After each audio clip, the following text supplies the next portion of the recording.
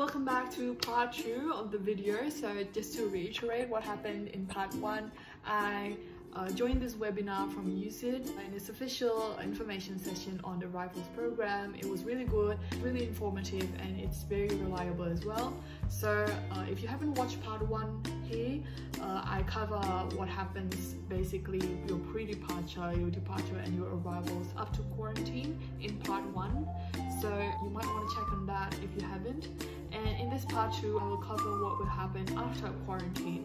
So it includes your studying, your enrollment, your housing, and also I will be answering a couple of frequently asked questions and some comments that I get on Instagram and also on YouTube about these arrivals program thing. So what will happen after quarantine? Of course, we know that there is an update about Singaporean students that now doesn't require quarantine in Australia. Lucky you guys, but that's really great. And if you don't need quarantine, then you can go straight to reserving accommodations and where you will be living when you arrive in Sydney. So let's talk about the Sydney University Village.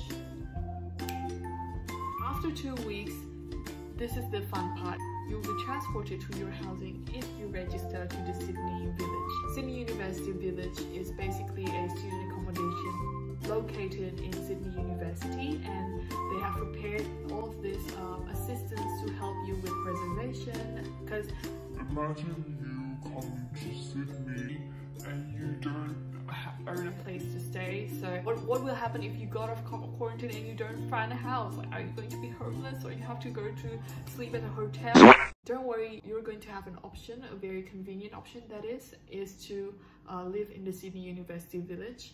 They will help you with reservation. You can book a room during quarantine or even before quarantine, and you'll also be given a virtual tour to see if you like the room. I'll link the Sydney University Village down below as well, so that you can have a look on whether or not you're going to be interested to rent a place there. Those are the advantages of the Sydney University Village. There was a session held by their own officials, so there's a lot of promotions. There's also like a $50 coupon for Coles, a supermarket in Sydney, and also there's free transport from your quarantine facility to the accommodation, so it's pretty convenient. Okay, I also get these questions a lot in my YouTube channel and on Instagram. Oh, my Instagram. And that's about a guardian, whether or not a guardian will be allowed to fly with you and stay with you during quarantine. The simple answer is no, unfortunately. But don't worry, there will be assistance from the government that will make sure that students in quarantine will be taken care of, and you won't be having any problems living by yourself. So don't worry about that. Moving on to studying and enrollment. So as I mentioned before, every student in this arrivals program will be assigned a case manager, which will help you one-on-one on how to deal with enrollment and studying and visa and vaccines and everything, the whole process basically. Why is this still part of the arrivals program? So even if you've got off quarantine, you're safe and sound in Australia, you can put all of those COVID, stranded overseas history behind you, but you still need to stay in touch with your case manager in case you have a problem with your enrollment. So let's say if you suspend the studies while overseas and you want to pick it up again, or maybe if you want to do some courses online, some courses in person, these case managers will help you with that, and they will work with you personally to make sure your enrollment plan is in place and support your ongoing progress. Lastly, I'll do a Q&A from the questions that I received both from my Instagram account and also my YouTube channel. So, and I'm going to just answer these questions that I've picked out and I think is very relevant and important questions to ask. Okay, so first of all, when can I apply for student visa if my semester starts in August 2022?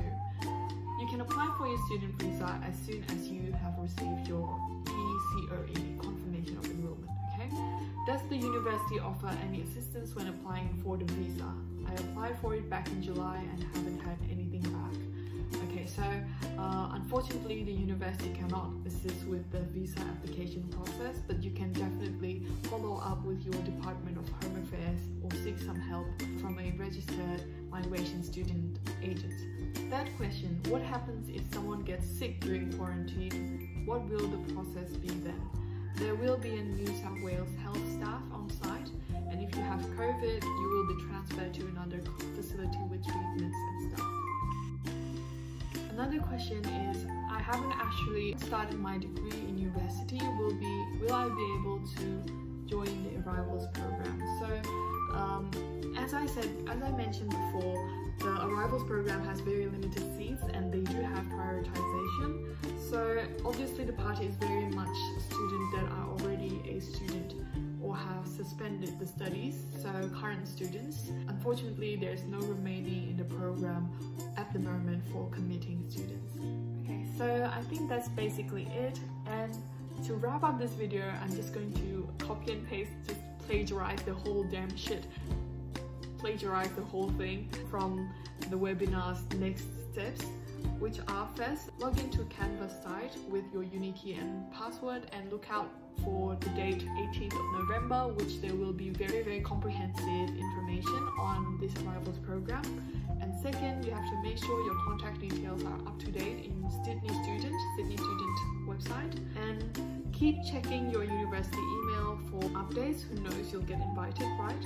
And lastly, just to keep in mind, students will be supported whether they choose to study onshore or continue online, and we will continue to provide remote and online learning options for our students overseas for as long as that is required. So yeah, that's it for today's video. I hope that you find it helpful, and I'm really hopeful as well that we'll be able to go back to Australia by early next year. And best of luck to all of us here, and see you soon in the next video. Hopefully the next video will be me traveling back to Australia, but